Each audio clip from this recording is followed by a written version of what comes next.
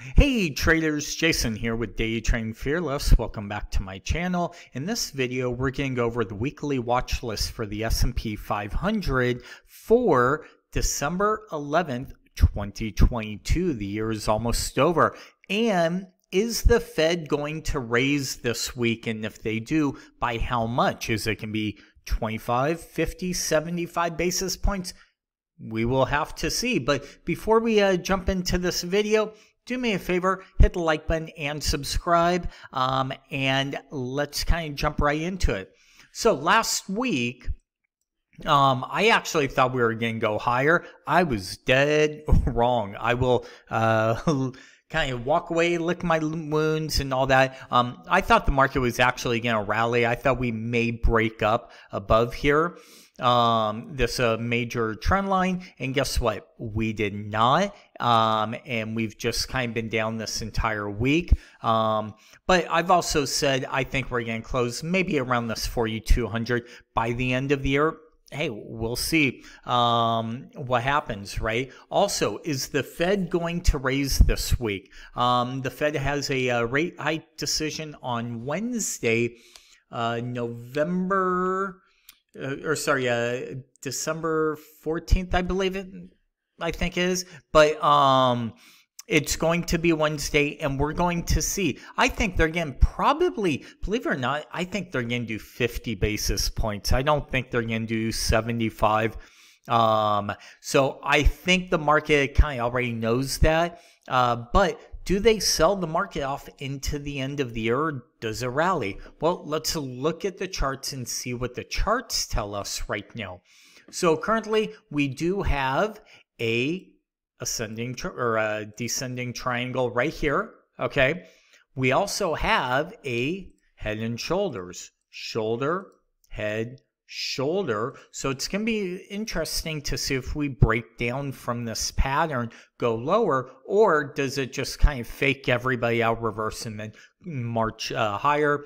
Remember, this is options expiration on Friday coming into this week. But if I had to say one thing, I think if we close below, okay, this 50 period line, which is the white line, if we actually have a close below it, I think we're going lower and probably down to this 38.25 level, which is the value area low from this entire market profile. So we will see. RSI kind of just looks like it wants to go lower. So multiple things going on. Looks a little bearish, but again, lots of news coming out next week, so just something to be aware of. But real quick, if you want to help support my channel, get some trading education, and also get weekly S&P Emini trade zone levels, support, and resistance, then you need to sign up with my $99 lifetime subscription, one-time payment of the S&P weekly trade zones, where you will get support and resistance levels, any open gaps and VPOCs, and you will also get a 7-hour video course of my top 5 trading strategies that I go over, that I use on a daily basis. Also, as a bonus, you will get over 30 free Thinkorswim custom indicators and charts, and you will get on a weekly basis every weekend Thinkorswim share chart, so you can upload the drawings directly to your charts. If you use another brokerage firm, here are all the levels that you'll be able to draw your own levels on. So make sure you check out daytradingfearless.com to sign up, or the link down below. Again, $99, but back to the video. Okay, with that being said, let's take a look at the NQ. NQ kind of hit this trend line, right? Same thing, 1, 2, 3, kind of came up short a little bit, rolled over, same pattern, right? We have a shoulder, head, shoulder. Tech looks weak, but again, this is I'm not gonna lie, this is gonna be hard probably the next 2 weeks to call any major direction, just because of what's going on with the Fed and also end of year. There is end of year tax selling right now, so people who are trying to tax harvest or get rid of their bad positions to offset their winners throughout the year, that may be the selling pressure. Lots of things going on. Let's take a look at crude oil, CL. Broke down, making lower highs, lower lows.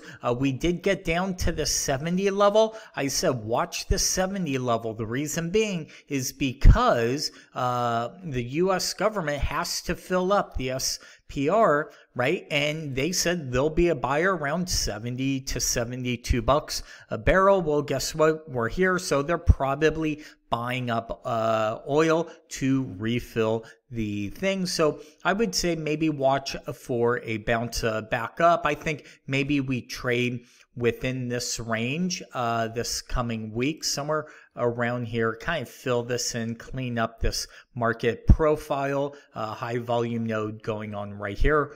So we will see what happens there. Bitcoin, last week I said I did not like it. I still don't like it. Tried to break out, couldn't break out of this downward wedge.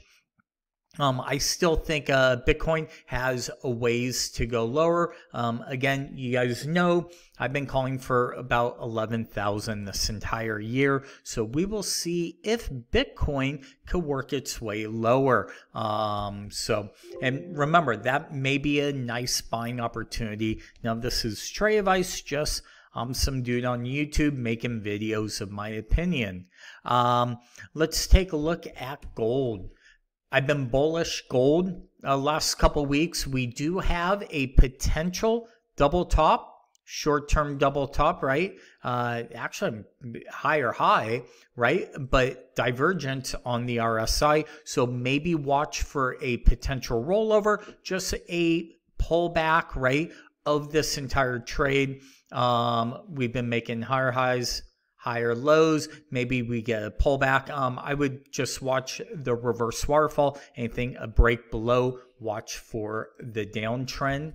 Silver, SLV, same exact thing going on here. Potential divergence, but we need that break lower before. Let's clean up a couple things on this chart. But I think, like I said, something going on weird with gold and silver right now. So as it's rallying, the market's selling off, which is kind of weird because inflation's also going lower. So we will see. Apple, stuck in the mud right here, but does Apple weigh? Do we roll over, go lower? Maybe. Let's take a look at Tesla. Yeah, and like I said, if Apple goes, so does the market probably. So keep an eye on Apple if they come out with any news, but they may chop around. Looking at Tesla, interesting. We're down at like 160. I wonder if this rolls over and we just continue making lower highs, lower lows. So we will see.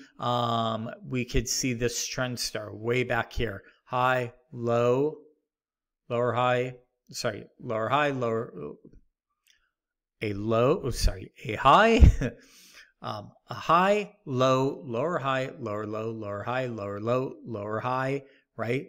Now we do have a higher low with a waterfall break to the upside. We will see if that rolls over. But hopefully that helps, guys. Be careful out there. And as always, thank you for watching my videos, and we'll talk to you soon.